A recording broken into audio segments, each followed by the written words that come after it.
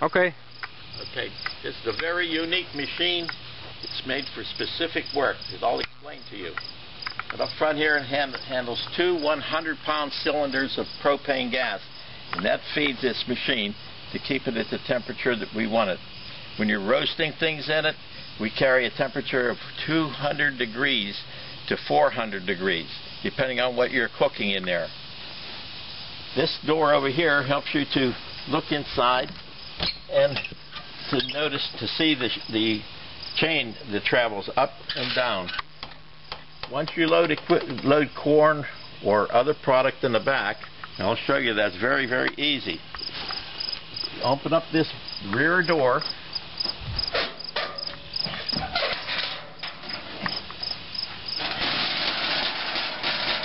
You load your corn or your potatoes or sweet potatoes in the back. 20-minute cycle for the corn. Once you load it here, it goes through the machine, it goes up, across, down, up, down, up, down, up, down, and it finally comes back up over here. And what you do is you take the corn and have a cooler here. You load them into the cooler and it continues to tenderize the corn. Once you do that, what we normally did was set up a table here with a hot pot on it, and we had butter.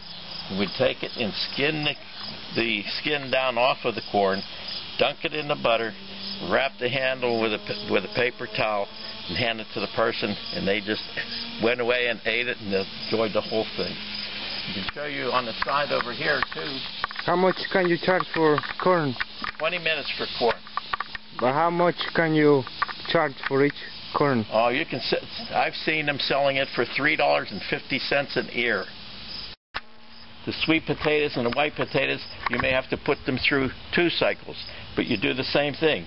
You bring them out, you put them in a container, close it, and then as the people come up to buy them, you bring them out, split them open, pop the inside up in the air. You put butter on it, or if they want something else on top of it, sugar, brown sugar, whatever they want on top. You put that on top, you hand it to them in a little paper boat. And for those two, you get $3.50 a piece for that potatoes. You can always see what's going on by looking in here. You can see all the racks. As I told you before, the racks go to the top of the machine, they come down, and they zigzag all the way through. And one important thing you have to do is you have to keep oiling these chains here so that it can move free. It doesn't freeze up.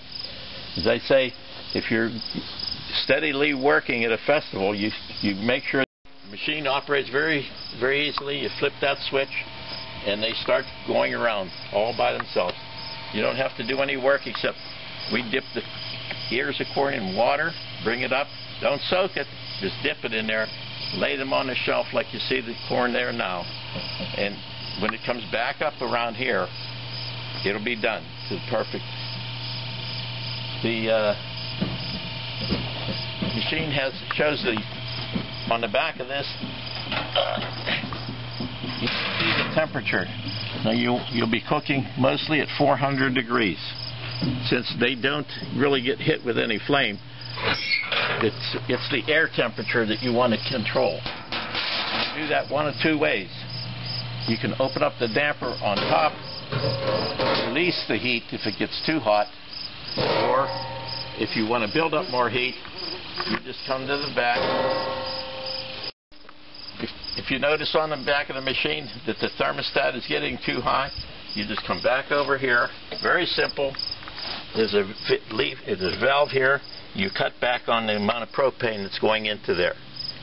And if you need it, if you're set light like that and you need more heat, you just very easily turn it straight up in the air, and that'll bring the maximum amount of heat in there. If you look down at the pipes down there are 4 pipes in here. Each one of them can put out probably 200,000 BTU. Of course, you're not going to cook at that temperature, but you do want to be able to control them. These are the air locks on them. You turn them to give it more air or less air. You don't want a yellow flame because the yellow flame will put soot up. So you crank that so it gets just the right amount. Very easy to clean. You can take it to a car wash and open up the doors as we have here, and you spray inside the machine, and all the debris will fall to the bottom and out into the slots that are made down there. And you're done. No special scarring. As you said, the most important thing to do, though, is keep oiling the chains so that they don't rust or lock up on you. You wouldn't want that to happen.